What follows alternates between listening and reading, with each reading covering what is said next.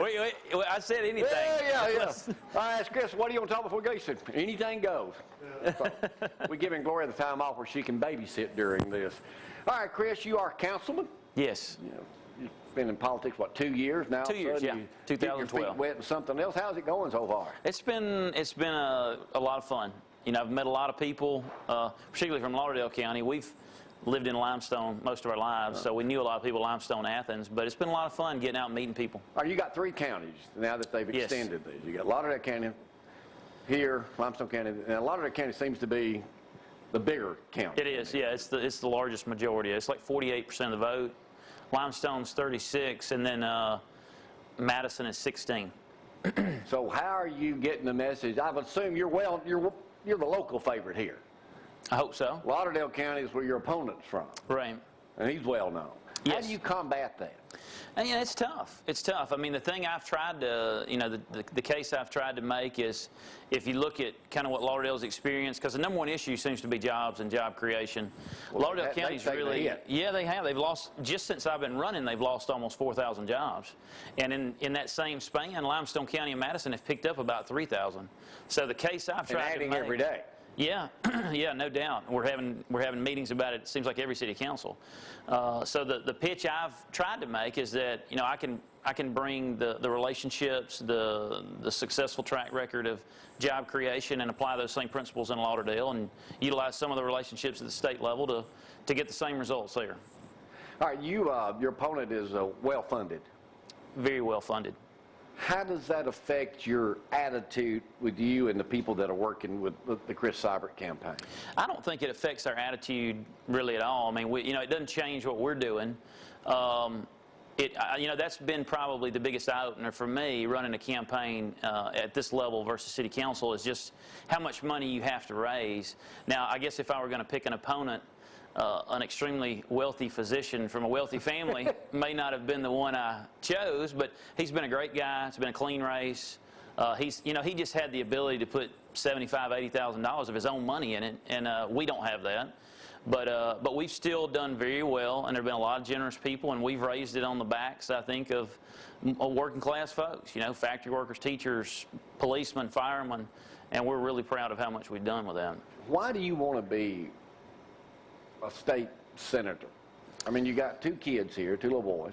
Yeah. You coach and everything. And why do you want to go to Montgomery? And if you get elected, what changes can Chris Seibert make?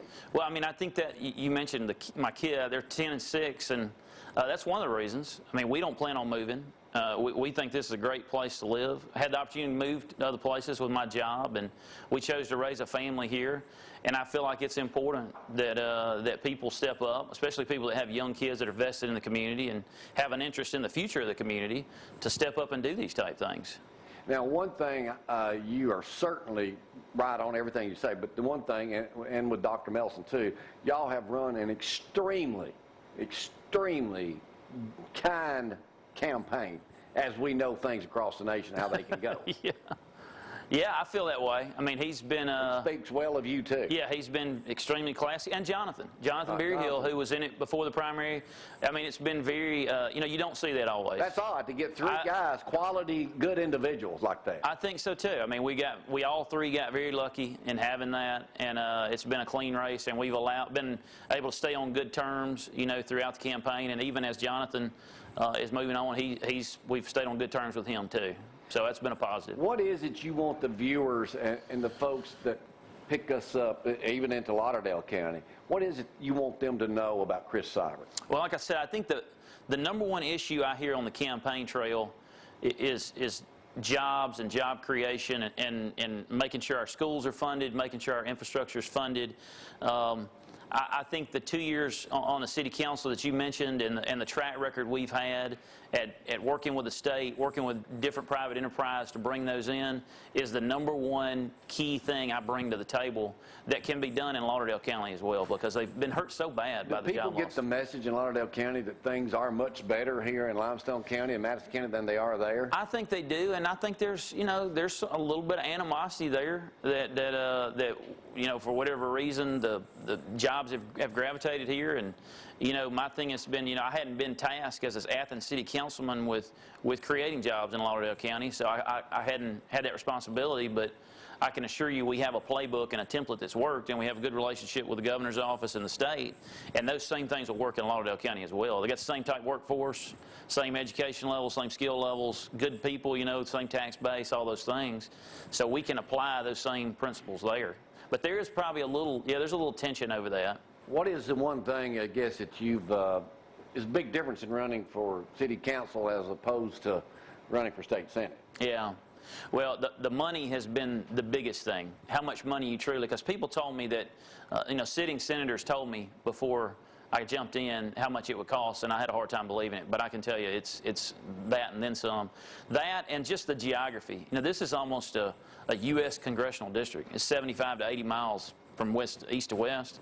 And you talked about knocking on doors. I mean, who do you pick? It's 135,000 people. Yeah. So trying to figure out, well, who's really going to make an impact if I knock on their door, and narrowing that focus is the big thing. Wrap this thing up, Chris. What's the one thing you want people to know about Chris Seibert? The one thing, well, I talked about jobs. I mean, we're heavily involved in our church. We're very civic-minded, have been since we've moved back from military service.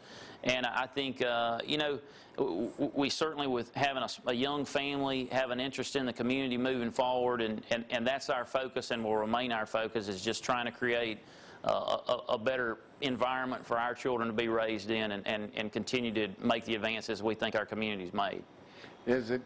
Last question, 15th, low turnout. How do you get your people out to vote? It's tough. It's tough. I mean, that's why we're doing door knocking. That's why we're doing advertising as much as we can. That's why we're, phone calling. Everything you can do, because you're right, vacations, voter app, all those things that make it a challenge. We're trying to touch as many people as we can via phone, media, and personally. All right, Chris. Well, good luck coming up on the 15th, and see how it goes. We'll find out that night, I guess. Yes. Tell your mom and dad we said hello. I will. Thank you. All right. Chris Seibert, State Senate, District 1. Is it District 1, State Senate? Yeah, 1. Yep. I'll get it right. It's the first time we've had it over this far. Anyway, we'll take a break, come right back. Y'all hang on.